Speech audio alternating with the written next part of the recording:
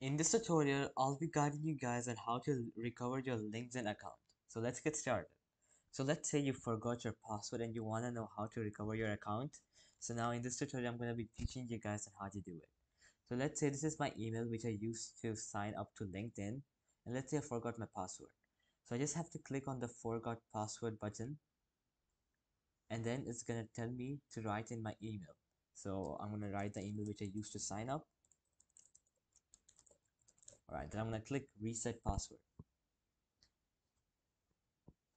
So now it's gonna send a code to my email. So now I have to go and get the verification code and type it in here. So I'm gonna go to my email and I'm gonna go, and this is my pin right here. So I'm just gonna click copy. I'm gonna go back and paste it right here. Then I'm gonna click submit, and then it will be six. And then it has verified myself that I am the one who's changing the password. And then it's gonna ask me my new password. So I'm just gonna type in my new password. All right, you have to confirm it and then click submit. So now as you guys can see, your password has been successfully changed. Then you can click go to LinkedIn, and it's going to take you to the LinkedIn's homepage.